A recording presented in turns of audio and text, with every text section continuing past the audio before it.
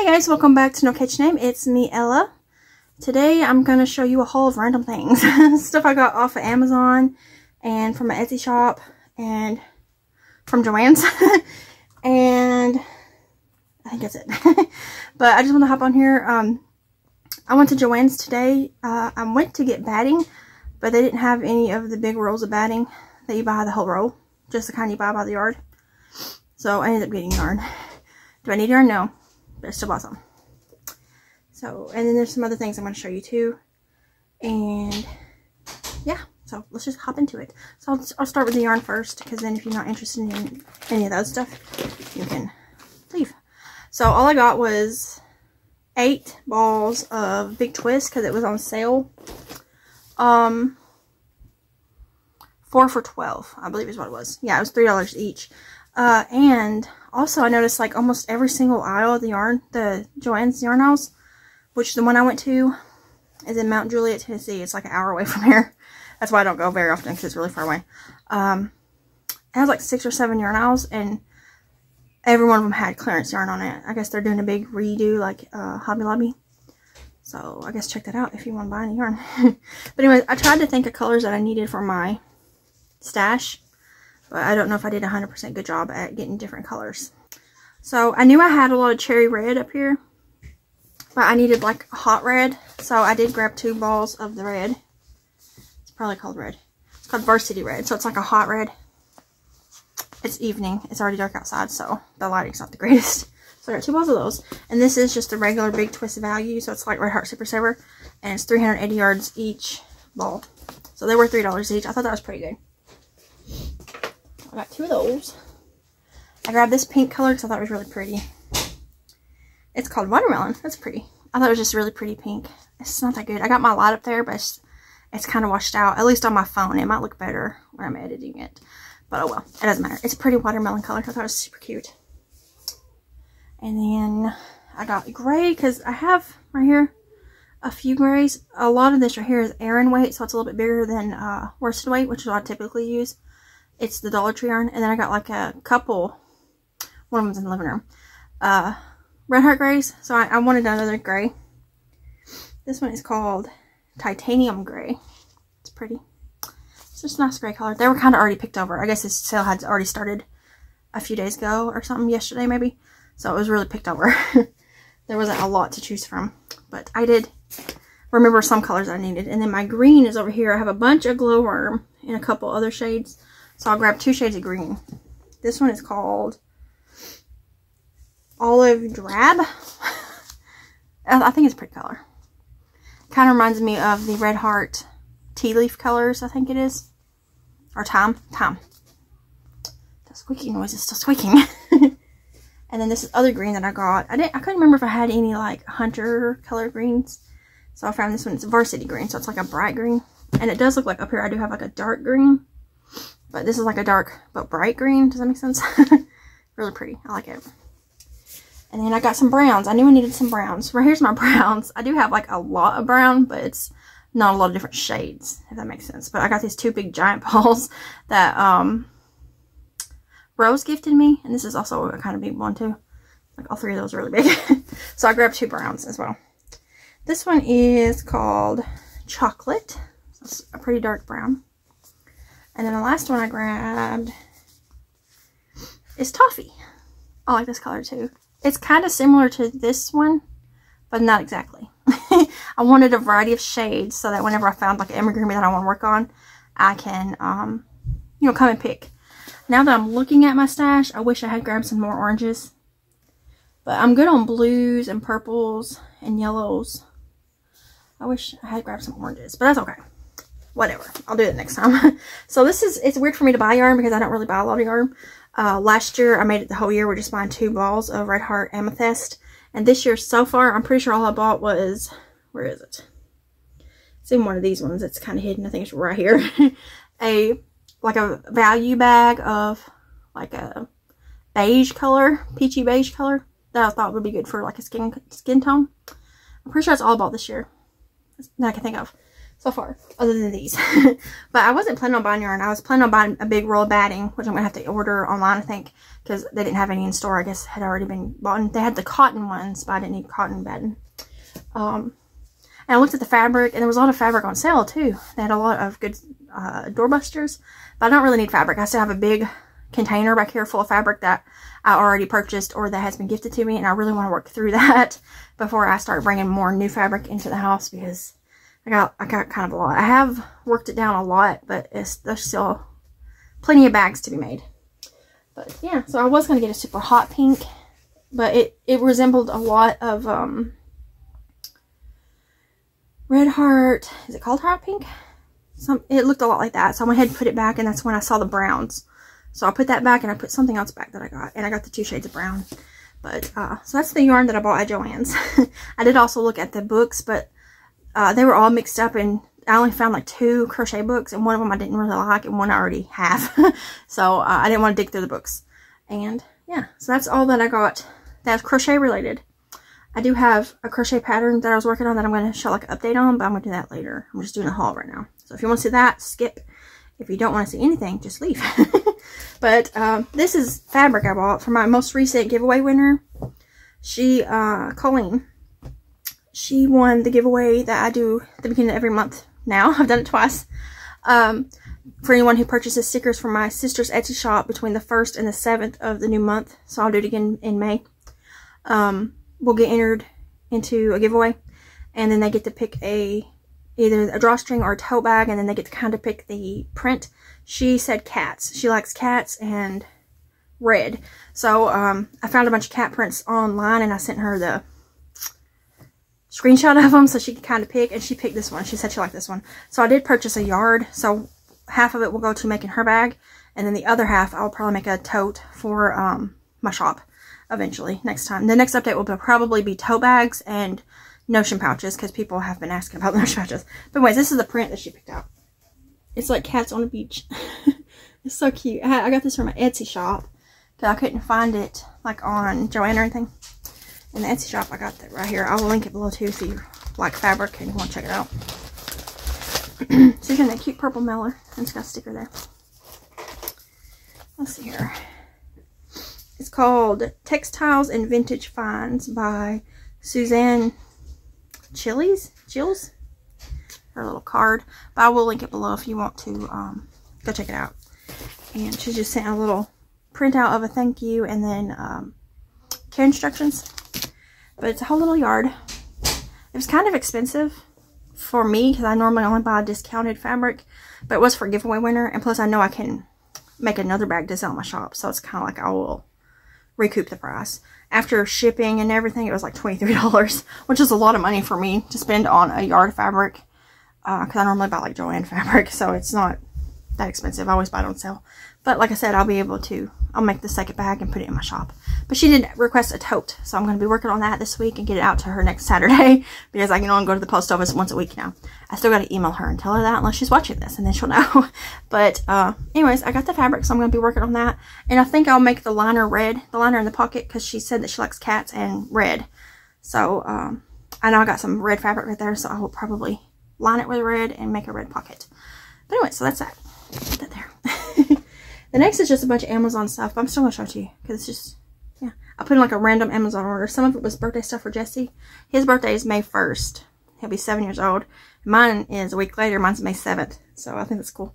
But this is a random thing that I bought. This is a grape cutter. I wanted one of these when Jesse was little, and I never got around to buying it because it's kind of expensive for just like a little gadget. It was $12. But I thought, you know, I wasn't planning on having another baby, and then I ended up having another baby. So I bought it for June so that when she starts eating grapes, I can cut them up without having to sit there with a knife and do it. And I see a lot of YouTubers I watch that cook have these, and I wanted it, so I bought it. But I haven't opened it yet. I gotta open it and clean it. But it's just a grape cutter. I'll link it below if you're interested. And this is a birthday gift for Jesse. This is something that attaches to his Switch, and it lets you charge the Joy-Cons. It like plugs into the charger, the Switch charger. It's like a USB thingy, like this. And then you can charge all your different Joy-Cons. If you don't know anything about Switch, you don't know. But the people who do. So this is one of his birthday presents. And then this is a little game that I've been wanting to get for a while. For me and Jessie to play with. And then June when she's old enough to understand the concept of it. And it's just a balancing game with little dinosaurs. They must be really little because this box is tiny. But this is also a birthday gift for him. It's called Dinosaur Balance Game. It's been in my wish list for a while. I have a bunch of wish lists. I make them for everything. But it's just this cute little game. You stack them up different ways. And then you gotta try to stack them all up before you knock them over. I'm gonna open this real quick. I wanna see how small they are. Well, they are small. For some reason I thought they were gonna be bigger. But it's kind of better that's small because then it won't be so loud. Oh, they're cute. Look at them. That's one of those duckbill ones. I don't know their names. This is like a triceratops. This is a long neck. They're cute. And this is the little part that you balance them on. This is going to be fun. Let's see if I can get these back in there. They are little, but that's cute. And it comes with a little storage bag. That is adorable. That'd be cute to take with us in the car to play like if we go to a restaurant or something while we're waiting on our food. And it won't be too loud if it falls. It's not big and clunky. Let's see if I can get it back in the box. I still gotta get a few more gifts for him. He already knows what he's getting because we've already talked about. Well, he doesn't know about this, but he knows about this because he specifically asked for this and a couple of things. And then we also got this is Pokemon themed birthday decorations. He wanted Pokemon themed stuff.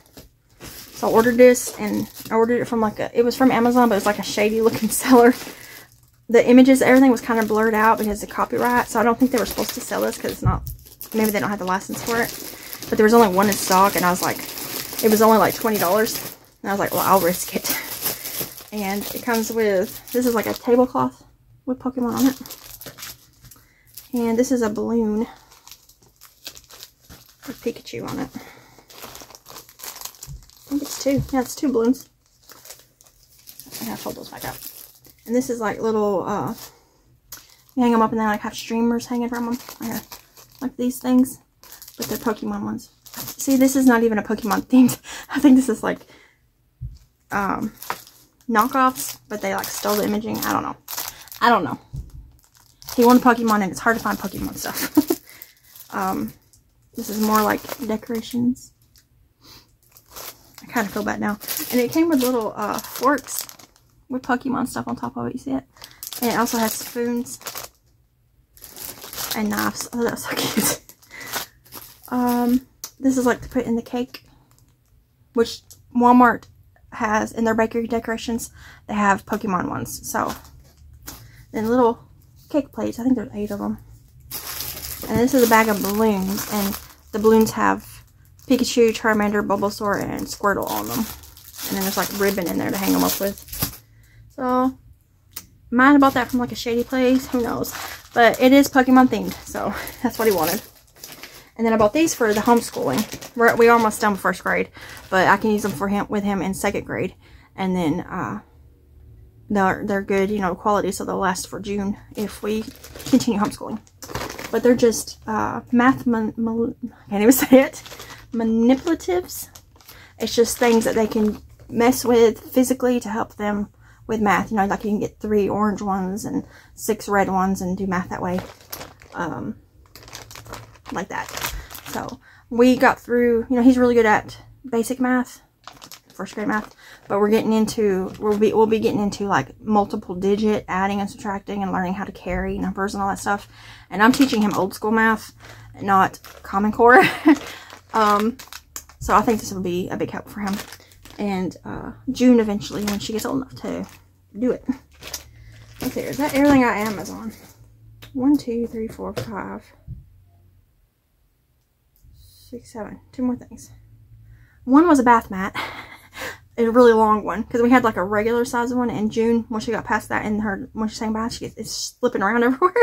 So I wanted one that was full, like the whole bottom of the bathtub. So I ordered that. There were 7 things. The bath mat, the blocks, the Pokemon things, dinosaur game, the Switch thing, the grape cutter. I don't remember what this. Oh, just Millers. They're back there on my printer. Big Millers, the pink bags that I send bags in. Those. So yeah. Oh, and also the Pokemon thing. I forgot to show this. They come with a bunch of stickers. And these are like the picks that you would put in cupcakes. We're not going to do cupcakes, but we can use them for other things. Or I'll just give them to Jesse and he can play with them. Maybe stick a couple on the cake. I don't know. We'll figure it out. But that's what I got at Amazon. And Joann's. And that Etsy store, which I'll link. I can link most of this stuff from Amazon except the Pokemon thing. Because I think I bought the last one. But I'll link everything else just in case you have kids in your life or whatever. If you want a grape cutter. This is good for kids so they don't choke. It's recommended, I think, to cut them up to age 5. And I always cut Jesse's up because I was so scared of a grape getting stuck in there and me being home alone with him. And that's terrifying, you know. So up until recently, I was still cutting his grapes up. And still sometimes I do it out of habit. I'll be cutting them up and then I'll be like, oh, wait a minute. Because he's old enough now to, you know, to chew carefully. But definitely when June, you know, she's little. So I want her to eat the little slices. And I think this would probably be good for maybe an elderly person as well. And maybe someone who might have like dental issues where they maybe don't have the chewing teeth. I know a few people, you know, in my life that have had dental issues and they don't have all their teeth, so chewing's kind of hard for them. So stuff like that would probably be good for them too. Anyways, and I bet you could probably put other things in here and chop them up too. Other little like berries, like raspberries, and maybe like if you have a strawberry and you cut it smaller. I don't know. I'm just thinking. Alright, so the only crochet thing I have to share with you guys, I did start my Halloween projects, but they're in the living room, so I'll show them to you another day. But my bee flag is almost done. The only thing I have left to do is stitch on the little antennas and then make the little hearts and sew them on. But I did get most of it done, so here it is. And I sewed it all together. So this is the part that the rod will go through.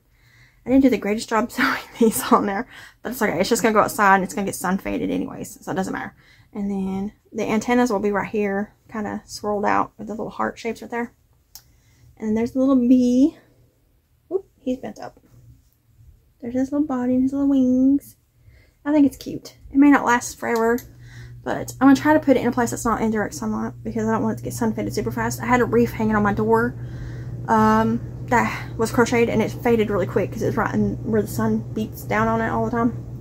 So I'm going to try to put this in like a shady spot. Is my plan. But there it is. All I gotta do is do the antennas and they'll be done. And I tried to do the back as clean as possible because there's a chance people might see it, but I also don't really care. So I didn't really like be super careful. But anyways, I think it's cute as heck. So I'll link that below too. It's called the Buggy Flag by Heidi Yates. It is paid for pattern. But when you buy it, you get this flag plus the one that looks like a ladybug. If you've ever seen it in my Valentine's Day videos or around Valentine's Day. And also you get the pattern to make a bee-shaped pillow and a ladybug-shaped pillow. So it's a pretty good deal. It's like $5.99, but you technically get 4 patterns. And I love Heidi Yates. She almost always has coupon codes floating around, so you could look on her website or Facebook page or something and see if she's got any deals going on. But I think it's pretty cute. So that's my haul. That's my haul. It's 18 minutes haul. So now I got to put all this stuff up. I was hoping to find some Pokemon wrapping paper, but I don't think I'm gonna find any locally. I'm a instant gratification kind of person. I prefer to shop in person over waiting for stuff to come in the mail. So I might just try to find maybe colors like yellow and stuff to wrap his presents in. I still gotta buy one more actual present, and then I'm gonna get a couple gift cards for him for like Xbox and Steam, which are gaming things. So and then we'll be done. And we're gonna give him the gifts from us on his birthday, but his birthday party is actually gonna be on my birthday because of everybody's work schedules. So we'll be doing his birthday party on my birthday, and we don't do stuff really for the grown-ups. Devin will probably go to Walmart or something and buy me some stuff and flowers because he usually does for my birthday and for Mother's Day, which is usually a week after my birthday. But yeah, the year Jesse was born, my birthday was the 7th and Mother's Day was the 8th. So that was cool. And Jesse was born the 1st, you know, so it was pretty cool. It was a busy week. And actually, our wedding anniversary is April 27th, so it's like all right in a row. But, yeah. So anyways, I'm going to hop off here. I'm going to try to get this edited now and get it up. It's already almost 8 o'clock here, though, so it might be up late. But I will link everything below that I can. And let me know if you guys did any shopping today. Technically, I bought this Amazon stuff a few days ago, but I did buy the yarn today. And I bought this fabric a couple days ago. She actually shipped it pretty quick. I think I bought it what is today? Today's Saturday. I think I bought it Monday night. Monday night last week. And then she made the label like right after I bought it. Because you get an email when the label gets created. And then she shipped it out. I think she's from like Oklahoma. Let me look. Or Ohio. Oregon. I think it was one of those. So it came, you know, all the way across the country essentially. In just a few days. That was pretty fast. But anyways. I'm gonna go and clear all this up and go tell Devin he can come out the room. He's got both the kids in the bedroom back there watching TV in there, so that I could record with my yarn in the background. Because I told him, I was like, I want my videos to have my yarn in the background because it's yarny stuff instead of the closet door. But now I'm gonna stick my new yarn up there if I can. There's not much room in the red, but I needed some bright, pretty red. And then I'm gonna go message my friend Phyllis because she said she wanted to know what I bought today. So I'm gonna go tell her. But I'm gonna hop up here and I'll see you guys in another video. Bye, guys.